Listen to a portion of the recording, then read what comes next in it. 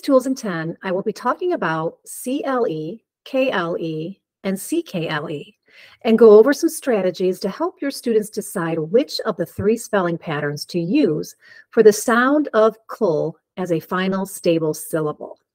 I will also show how to mark these words for word study and explain a couple of reading strategies that are very helpful for reading words with the KLE and CKLE patterns.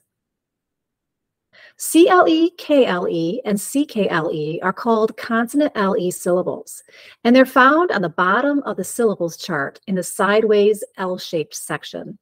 This section includes all of the other final stable syllables like shun and chur and idge and jun. Final stable syllables are all found at the ends of words that are 2 or more syllables. CLE, KLE, and CKLE are found on the Consonant LE2 lesson on page 198. But before we talk about strategies for spelling, let's first review how we would have children mark and read words with consonant LE patterns. For all final stable syllables, the simplest way to divide the word is to box the final syllable and then leave it alone. So instead of drawing a line to divide the syllables like we do in other words, the box indicates that it is a separate syllable and shows where the word divides. So for the following words, we would box the consonant LE, say the sound, then read the syllable before it with the final syllable. For example, full, raff, full, raffle, zul, muzz, zul, muzzle, cull, sir, cull, circle. Now for words that have more than 2 syllables, after boxing the final syllable, look at the part before it. And if there's more than 1 vowel, mark the vowels and divide the word according to the syllable division patterns. So for this word, we're going to box and say the sound of CLE, cull. Then we will mark our vowels, mark the consonants between, and divide between the consonants. Particle, particle. For the next word, box and say the ZLE, zul. Mark the vowels before it, mark the consonants between, and divide between the consonants. Embezzle, embezzle. Now, there are a couple of additional strategies for reading words with KLE and CKLE patterns that are important in helping the students read the words correctly. Almost all words with KLE patterns have ink and ank before it. And we know from tapping the first chart that ink and ank stay together as one chunk and make one sound. We can help students identify the ink and ank chunks to keep together when reading these words. So for the words crinkle and ankle, box the KLE, underline the ink and ank, and keep the chunks together to read the word. Now, if a child doesn't keep the ink or ank together as one chunk, she might read the words as crinkle and ankle.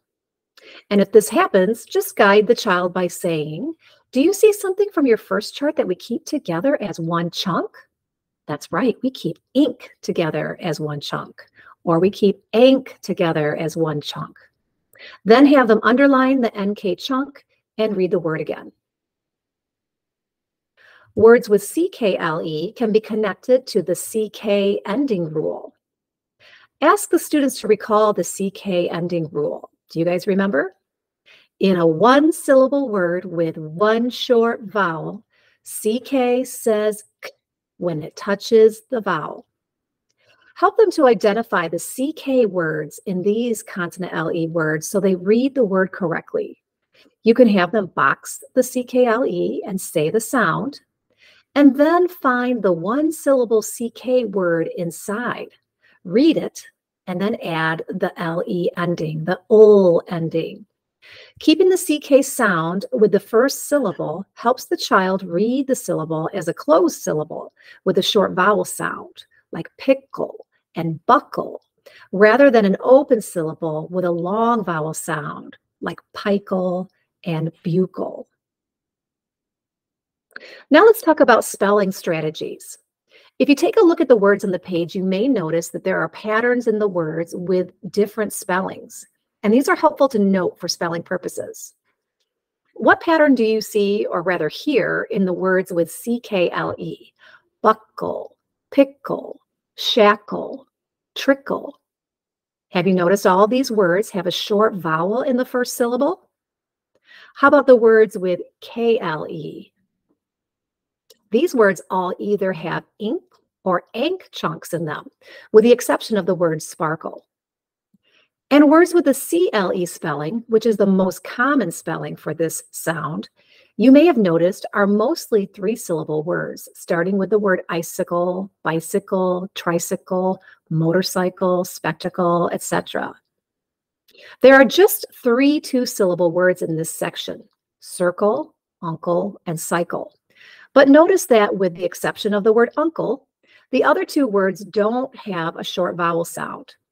The word circle has a bossy R sound, and the word cycle has a long vowel sound. So we can think about all of these patterns and apply them to spelling the words. When spelling words, a regular strategy we use is segmenting the sounds on our arm, which is called arm spelling or arm tapping.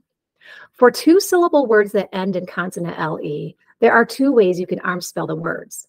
You could tap each of the syllables separately, like you would do for most two-syllable words. For example, backpack, you would take 1 syllable, back, b-ack, back, and then the next syllable, pack, h-ack, pack.